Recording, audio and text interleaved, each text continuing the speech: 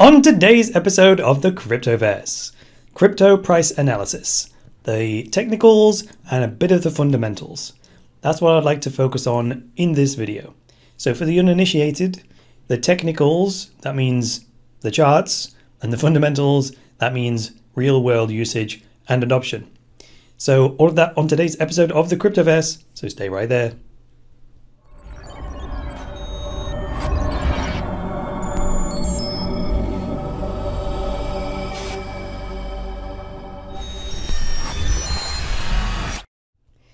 Hi there guys, welcome to the Cryptoverse, your regular dose of news and commentary on Bitcoin, cryptocurrencies and blockchains. I'm your host, Chris Coney. So the technicals then. Let's focus on Bitcoin.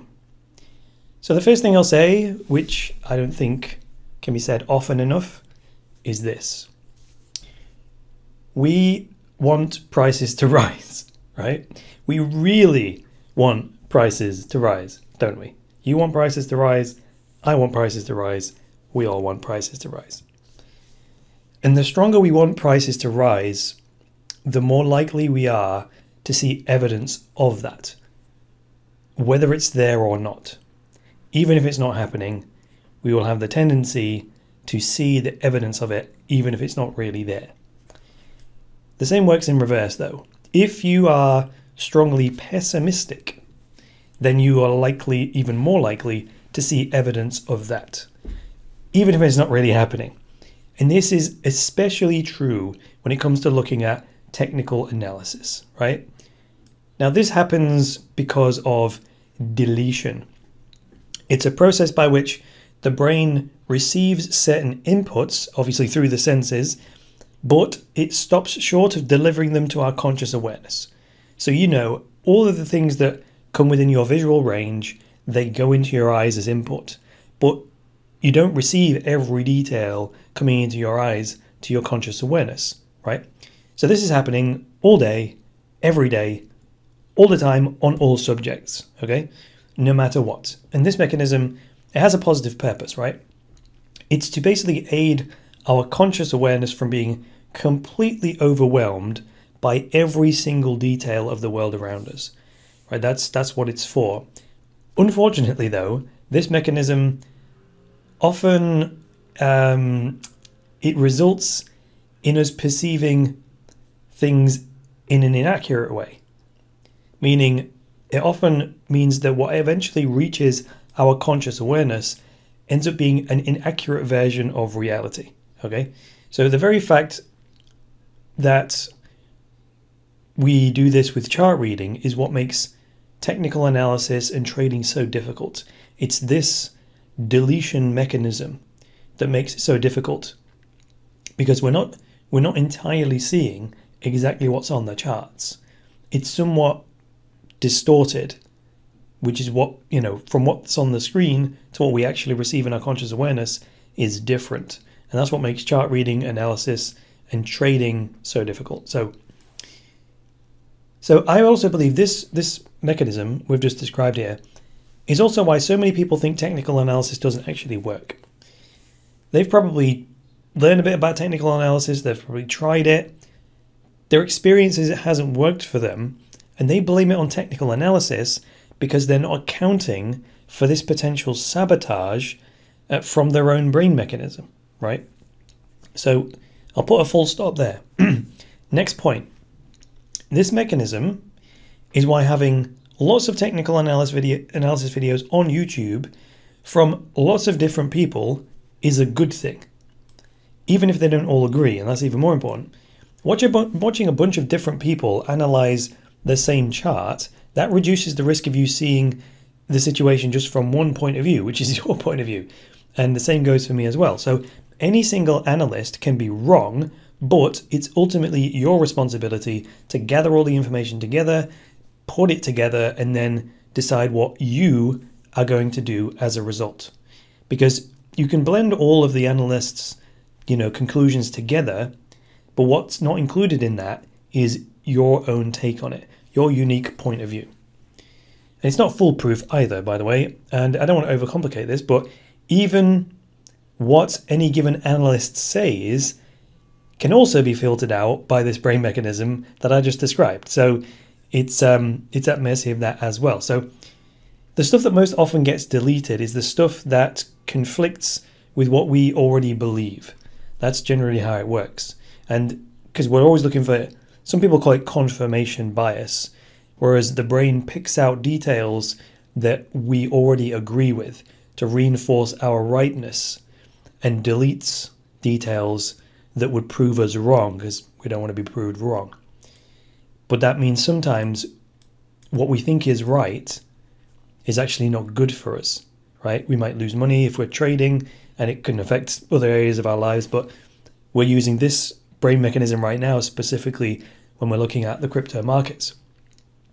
Ironically enough though, those blind spots, let's call them, are often where most of the value is, right? The value is in what we are missing if we are willing to accept it. And that's on the basis that if you're already getting all the results that you want, then the details you're missing don't matter, right? But if you're not getting the results you want, it must be because there's something outside your conscious awareness that you are missing, right? So that's why I say it's the stuff outside your conscious awareness, the stuff that's being deleted, that holds the most value, because that's probably the key to changing your results, which is why I'm talking about it, right? Now, I'm taking my time with this whole intro on purpose. This is kind of half the content I wanted to talk about today. So don't just skip straight to the chart analysis, right? That would be a perfect example of deleting information that's critical, right? It's like, oh yeah, whatever. And you just go straight to the chart reading and then, miss a critical piece of info, which oddly enough, ironically, paradoxically, is deleting information about the brain's deletion mechanism. So that would be kind of spooky, wouldn't it? That would be a rip in the space-time continuum. Anyway, final point before we get into the actual analysis itself. I am also human, which means I also possess the ability to delete information from my senses.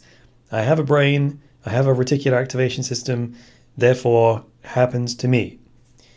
And as you all no doubt have heard me say before, if you are a regular viewer of the Cryptoverse, meditation has gone a long way in reducing the effect of this whole brain mechanism deletion thing. But ultimately, as long as you have a system, like a trading system, then you can still be affected by this deletion process, miss details, but still make money. That's the real benefit of a trading system. So never mind that.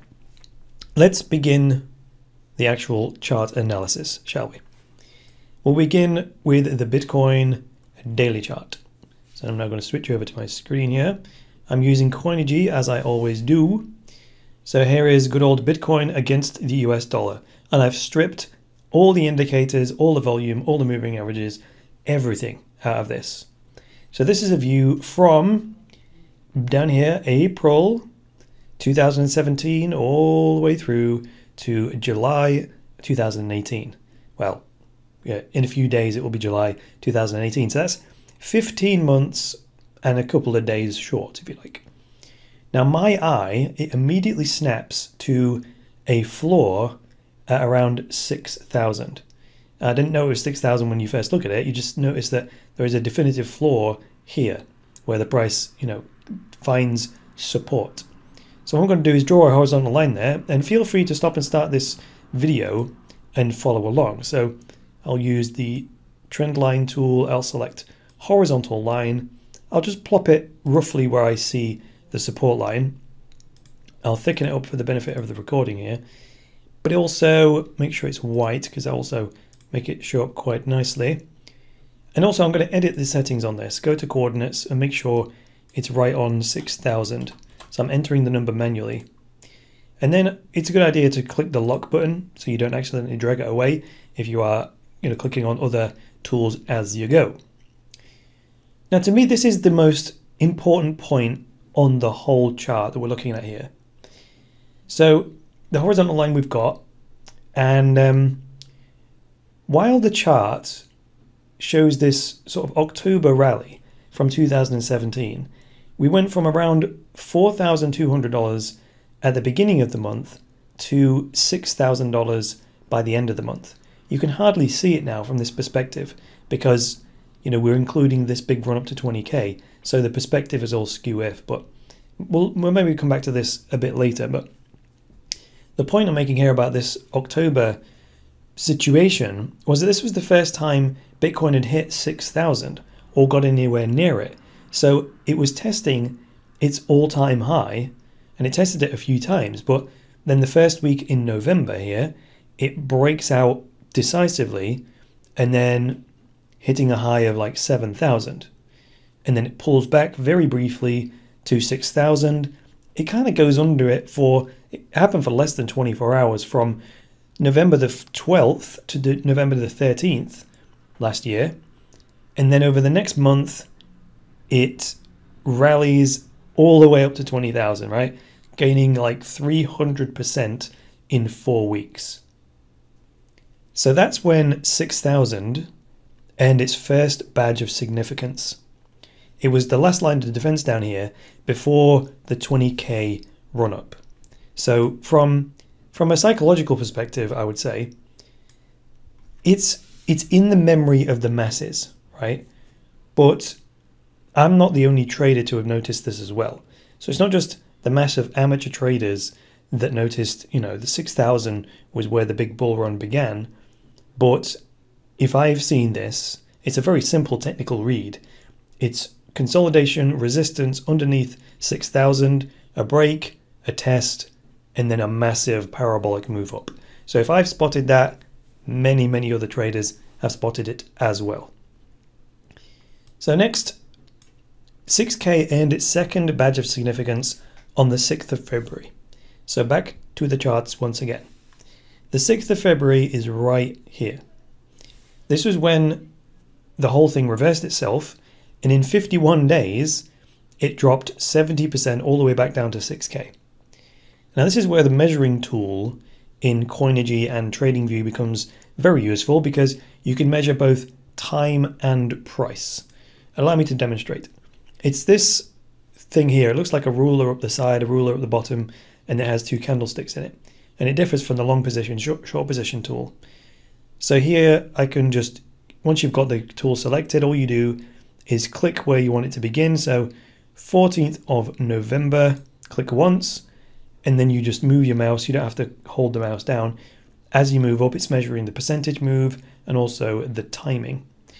So it would be the 17th of December, we'd hit a high of 19,891, according to, that would be the Bitfinex price, right? Let's see, 19,891. It's close enough, 95. Unfortunately, you can't actually specify the numbers with the measuring tool. You have to click and click. So it measured it 33, 34 days and measures the price movement in Satoshis and all the rest of it, right? So feel free to plot that if you want and get your numbers yourself.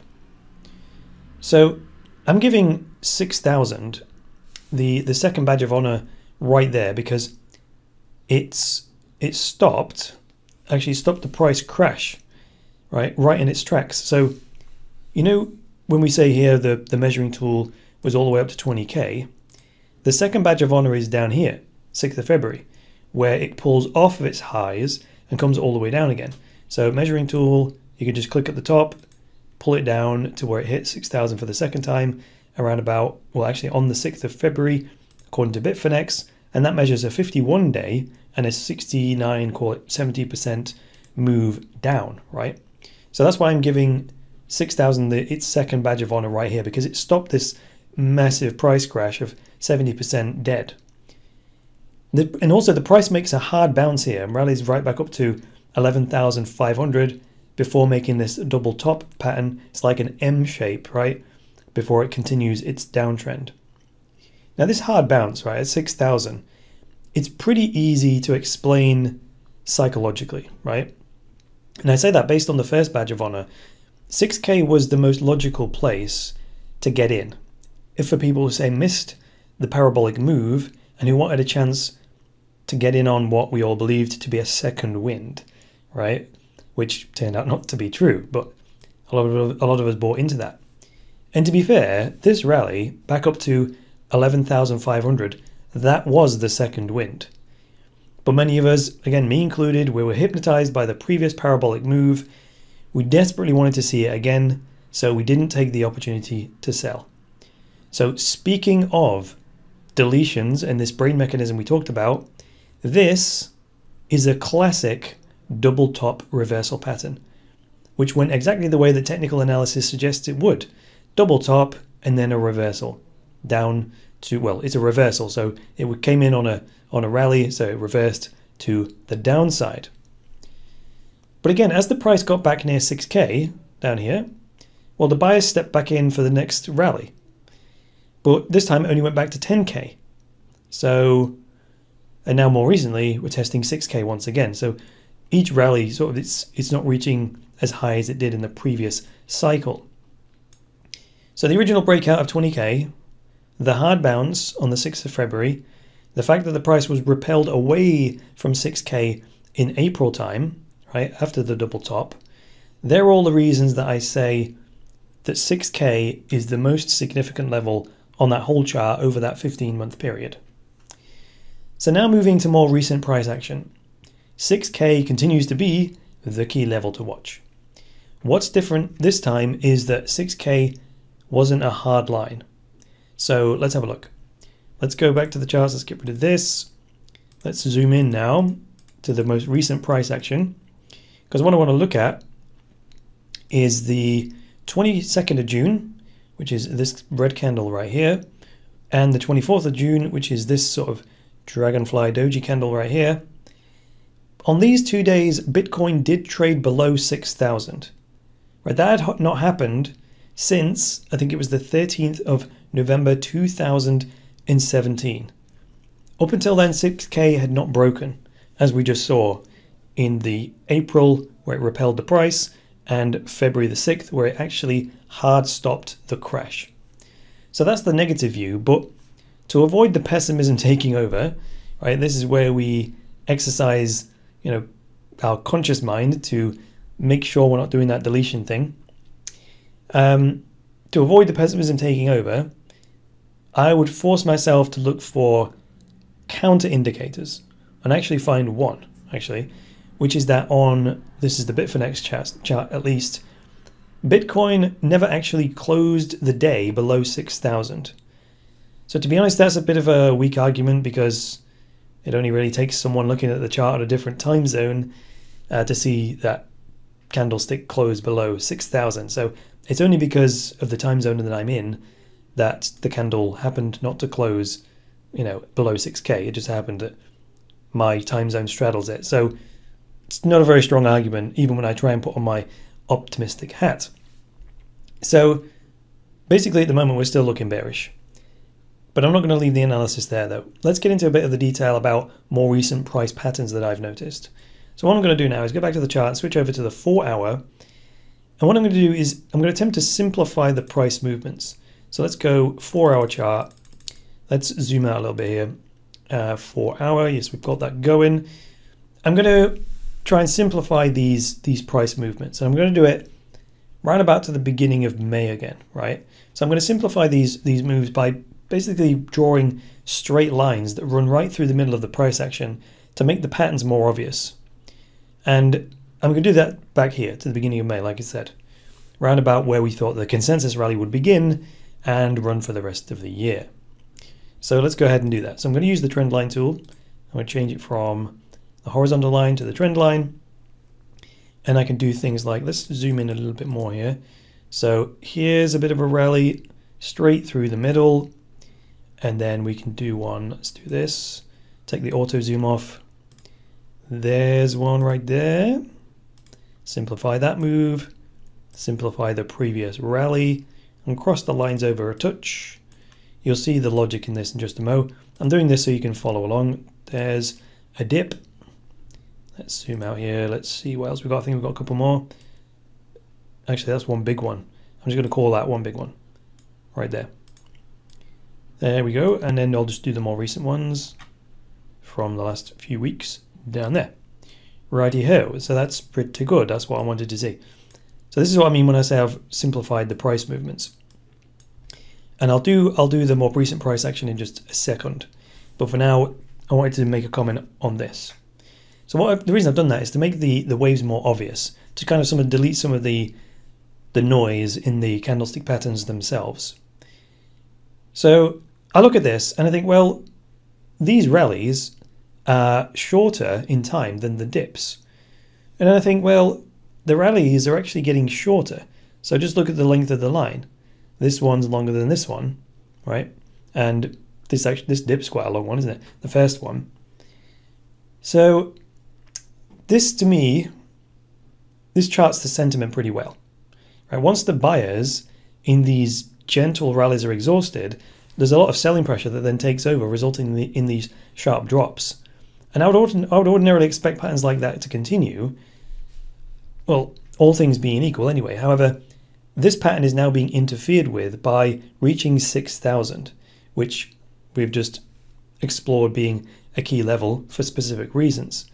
So all of that emotional memory, and that we've spoken about already, is now coming back into play. All that psychological memory, emotional memory rather, from 6K and all the reasons it's got badges of honor and badges of significance are now bubbling back up to the surface. I mean, even now, if we look back at the 4-hour chart, we could draw another mini rally and a dip at the most recent price action. So I stretch the chart to get like the last few days of price action. I could even do one like this, and a little mini rally, and then I could draw one like that to simplify that price action. And again, when I look at this, you know, this is as much data as we've got, so we can't draw any more cycles than this. And again, for people who missed the 20K rally, and for the people who have been waiting to get into Bitcoin for the first time, this 6K level would be the most logical place to get in, since that run up to 6K was far more rational than the run up to 20K. I'm talking about the original run up to 6K before it was ever broken. So some would argue that even the original run up to 6K Bitcoin was irrational. But at least back in October of 2017, the price actually consolidated just below 6,000 before the breakout. So if you want to see what I'm talking about there, let's go quickly back to the daily chart, stick the auto zoom back on, and let's scroll all the way back to the end of 2017 here. So I've locked that white line in so that we know where 6K is. This is what I mean. These are daily candles. So this area here that I'm talking about, this is what I'm saying is more rational, where it consolidated just below 6K before deciding to break out, is much more rational than that parabolic move up to 20,000, right? So that's just to set the context for why I'm saying now, people who are looking to get into Bitcoin for the first time, back to the 4-hour, this is a good point to get in for those newbies. So that's what I'm getting at there. Now, despite everything I've said about the brain deleting information, the need to challenge our beliefs, you know, the need to expose yourself to different multiple analysis from different chart analysts and all that sort of stuff, despite all that, you probably still want me to tell you what I think is going to happen. Don't you? Of course you do. Well, of all the analysis I've done myself, of all the other analysts that I've listened to and studied, the person that makes the most sense to me, and I've mentioned this guy before, it's Juan Villaverde, right? The brains behind the Weiss cryptocurrency ratings. His model predicts that the most likely scenario is that Bitcoin will now consolidate for the next couple of months, barring any major external, market shocks, positive or negative. So if you want the ins and outs of that analysis, then, and how he came to that conclusion and how his model, predicts that kind of stuff, you'll have to sign up for his service. But suffice to say that based on the analysis that he offers, it's the one that makes the most sense to me alongside my own analysis, right? So that's the cliff notes for you. On the optimistic side, though, given enough of a time horizon, Bitcoin, cryptocurrencies, and blockchains, they're inevitably going to systematically replace all the systems that we have in the world now that require trust. That's always the backstop to all this. If you go to the most meta level, that's always the saving grace after all the analysis. So if you can afford to buy, then buy, not financial advice. If you can afford to hodl, then hodl, not financial advice. And if you want to learn how to, trade using a system that will help you to compensate for that mental mechanism that deletes information, then check out my online course, which is the Master Cryptocurrency Trader, which is available at a discount for the first 50 students at the link in the video description. So that's all I've got for you today. So if you like this episode, go ahead, hit the like button. If you want to leave me some feedback, post a link down below. And if you want to follow my future videos and get notified when I publish new ones, click subscribe, click the bell. But there we go. Also check out the online courses. 30-day money back guarantee. But that's all I've got for you today, guys. So I'll be back with the next episode of the Cryptoverse. So until then, it's me, Chris Coney, saying bye for now.